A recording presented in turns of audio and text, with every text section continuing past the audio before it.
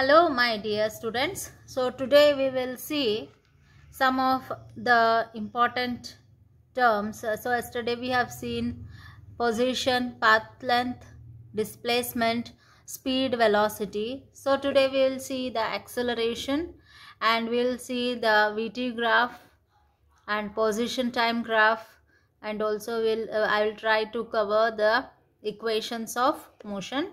So let us start with acceleration. So what is meant by acceleration?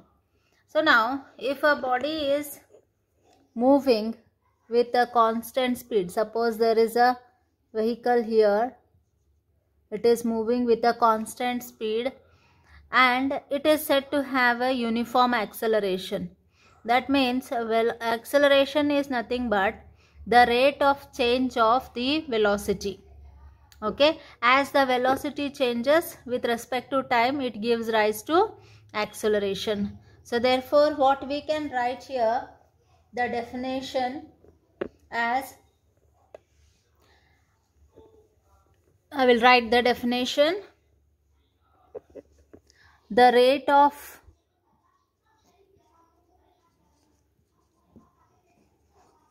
change of velocity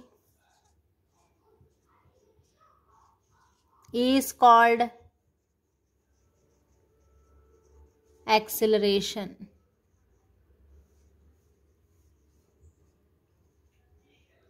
It is called acceleration. So here you can see, I'll show you, the rate of change of velocity is called acceleration and it is denoted by A equals V by T. It is given by A equal to V by T. And what is the SI unit? Meter per second square. It is taken as meter per second square. SI unit is meter per second square. Dimensional formula,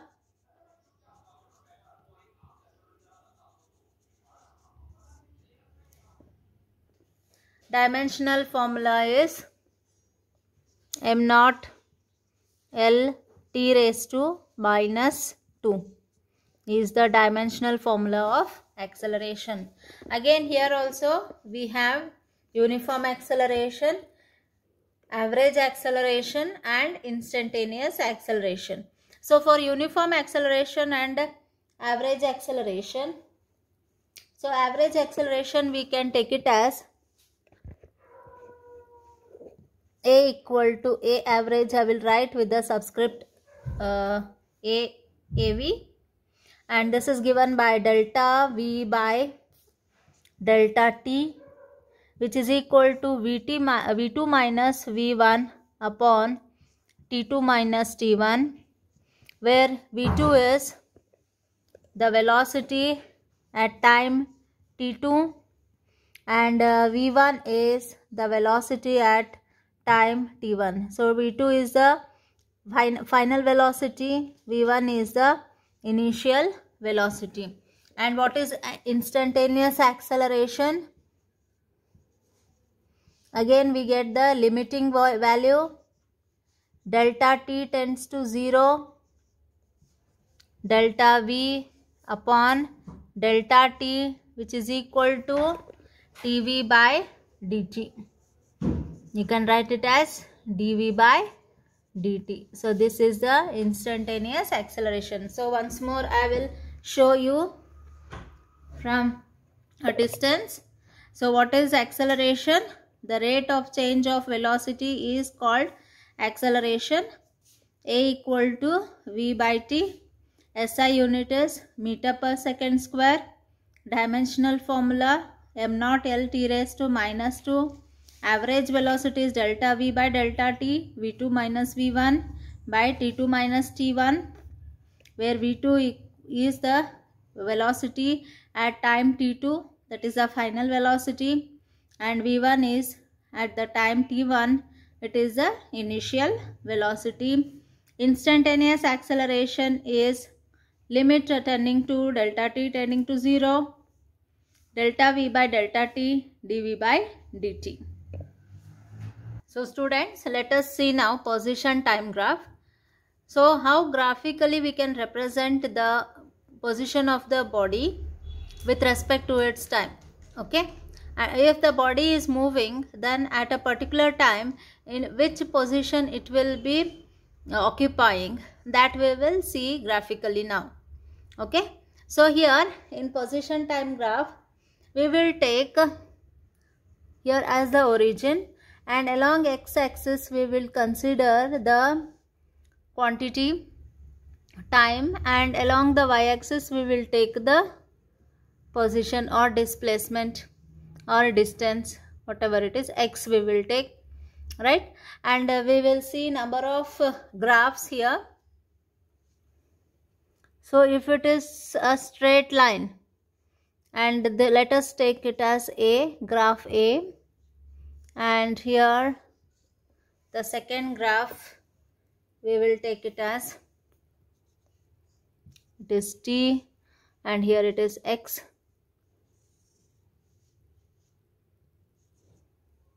This is B.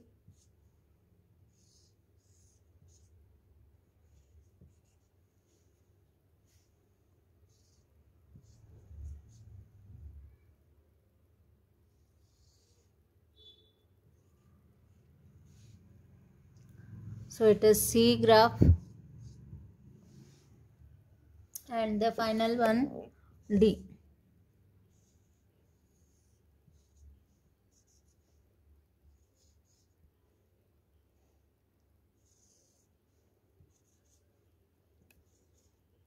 Okay, so these are the four graphs, A, B, C and D. So first one, you can see the nature of the graph here, the displacement is parallel to the time. That means the body is at rest. Body at rest. Because as the time is passing on, wherever you take, suppose it is at 10 seconds when you see in the body, it is at the same position. When you have started the time from 0, suppose it is like 5 meters from a reference point, okay, from a building or from your house. The car is located at 5 meters from your house. Okay, so at time when you have started seeing that car, it will be there only. Then after 10 minutes or 10 seconds, the car will be in the same position if it is not moving. Then again after 20 seconds, it will be there only. Then what type of nature you will be getting is this. That means the body will be the body is at rest. Okay, so the position graph time is constant here. And if we take the slope of this, that is, we get velocity x upon t. So that will be equal to 0. Velocity will be equal to 0 in the first graph. Okay, understood? So the slope of the position time graph will be velocity. That is, along y-axis it is x means, and along x-axis it is t. So slope is the tangent, sine by cos, that is y-axis by x-axis. So x upon t here. So here it is not changing. So x2 minus x1 if we consider, and this is t2 minus t1. So always it will be 5 minus 5 upon 10 minus 20 minus 10. So 5 minus 5 is 0. 0 divided by any number is again a 0. So therefore velocity of the body will be 0. Now if we take the second graph, now the body is moving constantly. It will be moving, increasing. The position is increasing. So what type of graph it is? Uniform velocity. So wherever we take the nature or the slope, you will get a constant value. Okay, so suppose here it is like 1, 2, 3, if we consider 4, and here as 1, 2, 3 meter, 4 meter, and this is in second, Okay. Now if I take this one 4 and this as 2, 4 minus 2 divided by 4 minus 2. So it will be V is equal to 1 we will be getting. Okay. That is 2 by 2 1. So here also we will get the same thing. So it is a constant velocity. That means the body is moving with the constant velocity. Hope you are understanding here the second graph. So if it is a linear graph, then the velocity will be a constant velocity, the uniform velocity or constant velocity. The body will be moving with the uniform velocity. I'll rub off this because it is becoming very untidy to look. Now let us see the third one. So here third one, it is increasing but it is accelerating. It has a different velocity. The body is having different velocity, variable. We'll say this as a velocity as a variable velocity.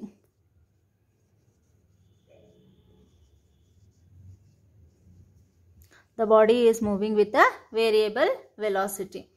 So this is the nature of such a graph. That means if the body is moving and sometimes it is at rest, suddenly it takes a jump here. If the body accelerates, the vehicle accelerates, means it will be having a variable velocity, sudden increase. Okay, and the final one, here it is a decreasing velocity. The body has reached a final position and suddenly it comes to rest, to the ground.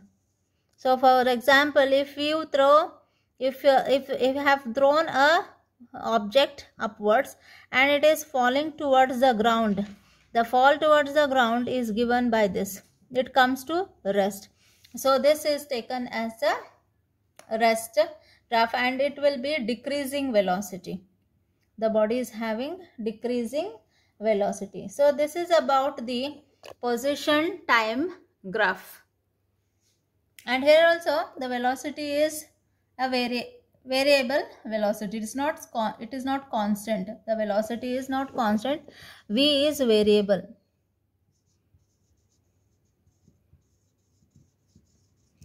Variable velocity here in this graph.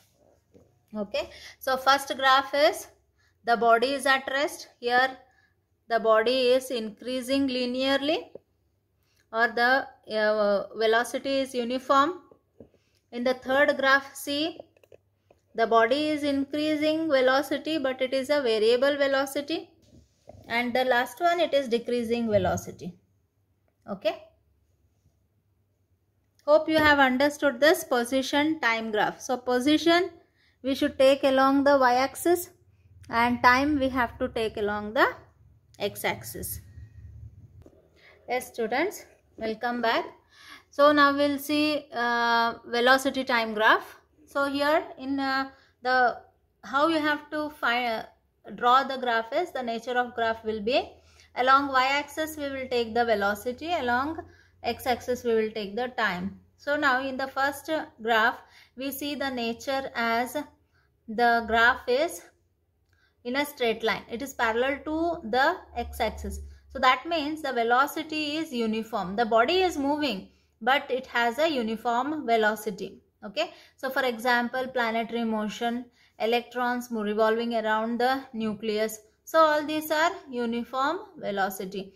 That means here acceleration, the slope what we get here, v by t, is the acceleration. Slope of vt graph is acceleration.